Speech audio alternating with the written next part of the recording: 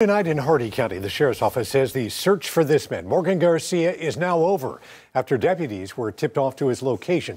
This just hours after deputies say Garcia shot at them while they were responding to a domestic battery incident. This happened on Oak Lane South on Zolfo Springs. Deputies say they received a tip about his location this afternoon. There was up to a $2,500 reward for information that led to his arrest. Garcia is now facing nearly 12 charges, including aggravated assault with a firearm on an officer, robbery with a firearm, and aggravated stalking.